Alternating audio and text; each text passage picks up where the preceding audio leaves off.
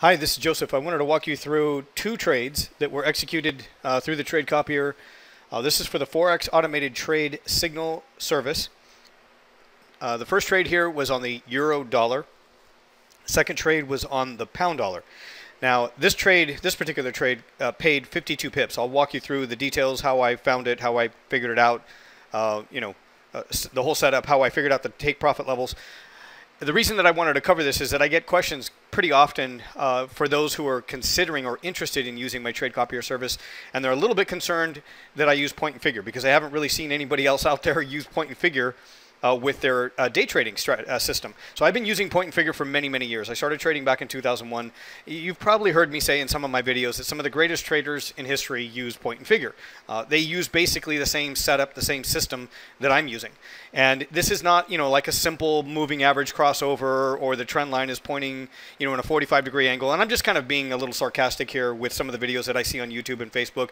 People try to simplify trading by just kind of labeling everything under these certain categories and then expecting you to believe them and follow along. And trading is very difficult. We all know that. If it was that easy, there'd be a lot of people trading and making a lot of money. And the bottom line is you're up against some of the greatest traders around. When you're trading in the markets, when you're day trading and you're out there trying to make some money off of it, you've got to be aware of what's going on. And point and figure is really, when it comes down to it, it's in the simplest term that I could make it, if I was to describe it, again, without looking at these columns, you can see the X's are the moves to the upside, the zeros are to the downside, bearish moves. So without getting into too much detail as far as the setups, and I'll walk you through this one and the other one here in just a moment, but basically it's that constant supply, that constant demand of supply and demand.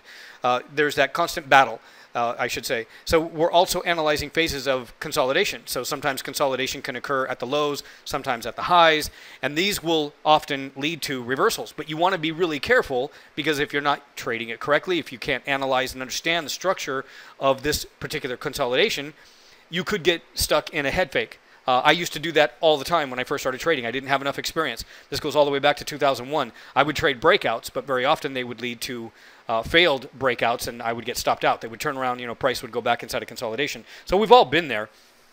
Point and figure eliminates that if you use point and figure correctly. So that's what I use ultimately. Every time I take a trade with the trade copier, I'm going to come back to this particular chart, my point and figure, and I rely heavily on my entry. But let me show you how the whole thing's set up. So this is a bar chart. I always start off with a bar chart. Occasionally, I'll look at a candlestick chart, but the bar charts are a lot more easier for me to read. This is just my personal preference. It doesn't mean that candlesticks, I'm not saying that they don't work. They certainly do. I used candlestick charts for, a few years in the beginning of my trading career, but I found that bar charts were a lot easier to me because I didn't sit around waiting for a specific candlestick pattern to develop. I would look at the relation to price, the behavior, the range of the bar, and volume. So what you see here is an indicator. This is volume. The bottom indicator down here, and this is pretty much all I use as far as indicators. I just primarily use volume.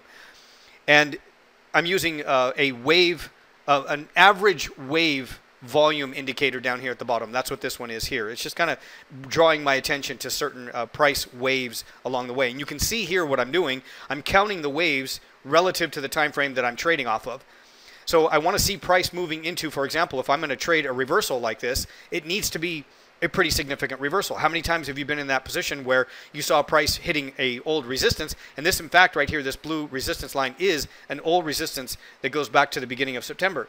So it was pretty significant. You can see that it ran right into it and it stopped. Now I'm going to show you the pound dollar. The pound dollar is a little bit different, but this one set up a more picture-perfect opportunity, in the sense that not only did I have everything confirmed and I was watching the behavior and this wave right here running right into this resistance and then stopping. There's obviously a lot of activity here. There's 15,600 contracts traded here within, there's 1, 2, 3, 4, 30-minute bars, so that's 2 hours. So within 2 hours, we had this upswing here with volume, and yet it still couldn't overcome and exceed that resistance level.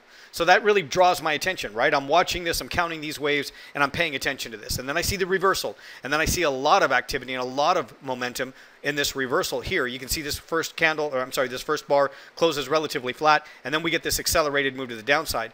Now these moves right here where you see these ovals, these are actually retests, and these are retests of this resistance. I like to see retests, but we don't always see retests. But when I do see them, they give me an extra sense of security that I'm trading in the right direction, but I'll show you what it looks like on the point and figure. So let's go over here to the point and figure. Here are the retests. This is the retest. This is the high. This is the test. This is the retest. And you can see the whole thing drops down. Now this gave me an entry here, which was a double bottom entry here at 1875. Now the first target, I always have a first target, which is a conservative count, and then the final target based on the data that I have here. The final count here was at 1.1823. And you can see this was a pretty accelerated move. There really wasn't much of a pullback on the move back down. That's why you see such a strong column here to the downside. This paid a total of 52 pips. Now, I recommend when you use my trade copier, if you can trade standard lots, this would result, or this would have resulted in $520 on this particular trade. $520 on this one trade, this single trade alone. Very, very easy. You know, nothing for you to do with the trade copier. I execute these trades and then I close these trades. But I want to show you what it is that I'm using as far as the trading system behind what is it that I'm looking at and what is it that I use to execute these trades and to confirm a valid trade. And you'll notice that with the point and figure, and I say this all the time, there really isn't going to be any kind of entry or a change until there's some kind of a change in volatility based on the way I've constructed this chart. So I'm not going to get into details because you're probably just thinking, is this trade copier the right thing for me to use? Does he know what he's talking about? Learning this system is a totally different topic. You're probably not here to learn a trading system. You're here looking at my trade copier service to see if it's something that would actually work for you. So a lot of my trade copier subscribers have set up separate accounts. They let me trade that account for them through the use of the trade copier. We use Social Trader tools, and I'm executing those trades every day. And at the end of the month, they're looking at the profits, and it's up to you. You can do whatever you want. All the profits are yours. You just pay me a one-time monthly fee for the service. But I want to walk you through the second trade here. The second trade was on the pound dollar. So now we're looking at the pound dollar, and you can see that this was a little bit different. There were some pullbacks here, but they weren't really the more dramatic pullbacks in the tests that I saw with the euro dollar.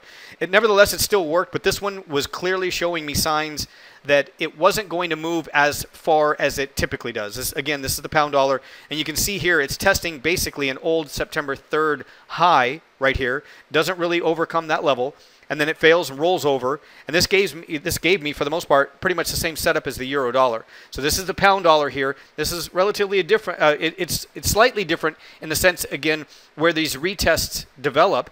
They're still there, but they're not as pronounced as what we saw with the euro dollar. I refer to the euro dollar chart that we saw earlier as a picture perfect trade, but it still nevertheless is a qualified, it's all structured, it still qualifies here as a move to the downside, but it wasn't as significant and the move wasn't likely to be as dramatic. And that's why this only paid 24 pips. So 24 pips is $240 with a standard lot. So the total between those two trades, if you're trading one standard lot, and I execute these two trades, you're going to end up with $760 for the day, just with these two trades alone. Now, there were other trades, but I want to show you how this trading system works, where I'm taking the bar charts and the information with volume, analyzing the phases of consolidation, and then looking for my opportunity here with the point and figure chart.